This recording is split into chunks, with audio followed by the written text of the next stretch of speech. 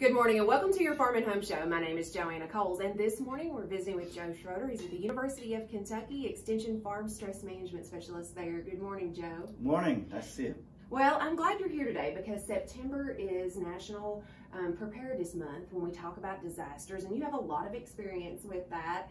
And we're just going to talk today a little bit about how would be the best way and what happens to us when a disaster happens. And you know, a lot of times we think that we're prepared for a disaster, but when it happens, a lot of times there's some emotion that goes into it, some stress, and some anxiety that happens, and sometimes it's hard to plan for those things. Right.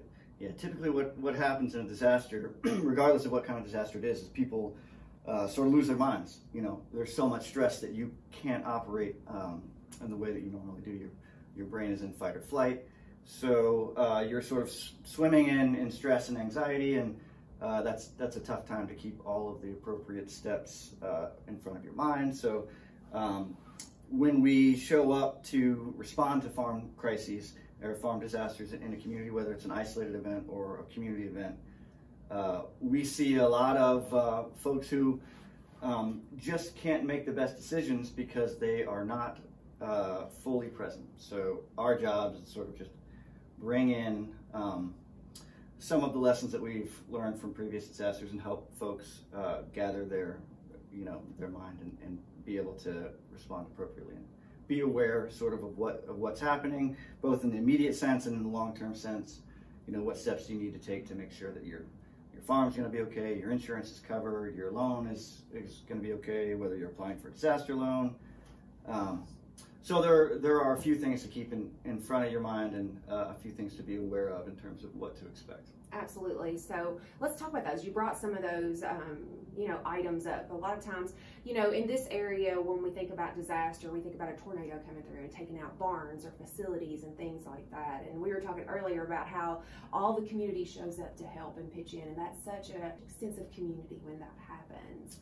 But then when everything's cleaned up, the disaster, some of those effects are still there. Right. Yeah, and farming is unique in that it can be isolating.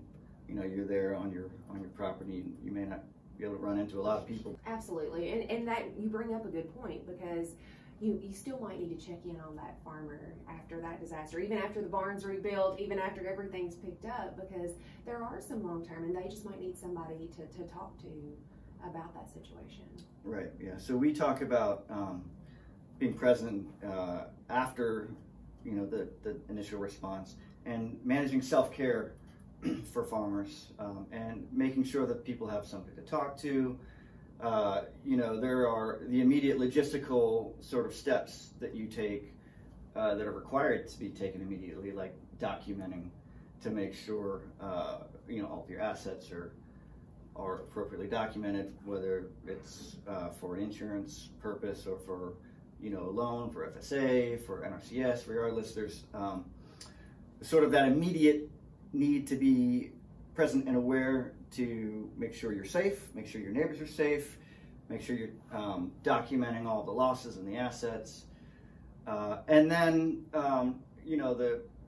the stress and the cortisol and the anxiety sort of take a different form. And typically people kind of feel more isolated 2 or 3 weeks after a disaster, when it starts to hit them, when they start to realize, what am I going to do for the next few months? How am I going to get things in order? So that's the time that the community really has an opportunity to check in and stay with and be aware of folks' emotional and mental well-being. And that's a great reminder for the community, because a lot of times we respond, but then we go about our daily lives and forget that aftermath of checking in. So that's a great point. I appreciate the information. If people were watching today and they were like, I want more information, or maybe I want to develop a plan or get more involved, who would they contact? There are a lot of resources online at the university around disaster response and disaster preparedness. And I'm certainly willing to put my name out there and let folks communicate with me if they're in that situation and need some help. All right, well, certainly appreciate the information. And if you have questions, make sure to contact your local extension office. Thanks for watching and have a great day.